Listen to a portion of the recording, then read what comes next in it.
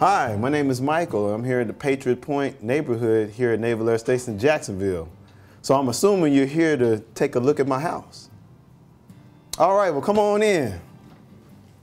All right, we're here in the living room area of the house. Basically, this room here is a family room. We get together, we watch TV. This is where we entertain when we have guests over. It also serves as our little computer station set up with internet connection and things like that. The size is big enough so that we can entertain a big family like we have, as well as having an additional guest here.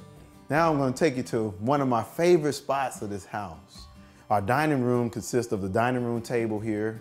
This is where we eat. We also have a marble table on the side, so if we do have guests here, we have additional seating for them. Without any further ado, we're going to take you to the kitchen, so follow me.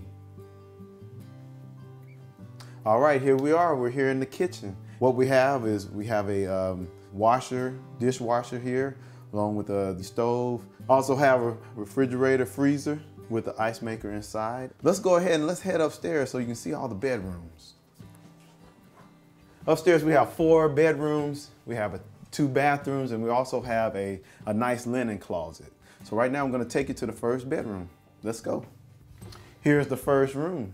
First room, it's a nice sized room for a child. This is for one of my older sons. As you see, we have a dresser, a decent sized closet space so he can keep all his clothes hung up. And so let me take you in here to the first bathroom. All right, we just came out of one bedroom. Now I'm going to take you into one of the bathrooms. This is the kids' bathroom. It has just the key amenities, sink, it has toilet, has a lot of compartment space. And now I'm going to take you over here to my daughter's room. My daughter's room is just basic room, has a bed, has a desk. Her room compared to the other 2 kids' rooms is she has a big closet. She has the biggest closet. I guess, she's a girl, so girls have to have the biggest closet. And before I get to my other son's room, this is a closet that I was telling you about. We have a nice linen closet where we keep all our towels and things like that, paper towels and other items in there. And as we go over here, this is my son's room. That's a basic room. Also has a window that's very good for light, has a ceiling fan. So now I'm going to take you to probably the biggest room in the house, the master bedroom. All right, well, you've been to 3 of the bedrooms. This is the main one. This is the master bedroom. You see we have our dressers here, also have our bed here. And finally, one of the main features, I love this window.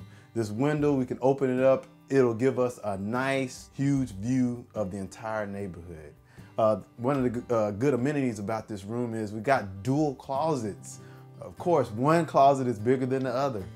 I'll let you decide who gets the bigger closet. And then we also have a bathroom. The bathroom is a sink and shower. It's got dual sinks. My wife loves the dual sinks, so we don't have to fight over sharing the sink. I love the house. I love living here. And I thank you guys for coming, taking the time out to view my lovely home. I enjoyed having you, and I hope to see you soon.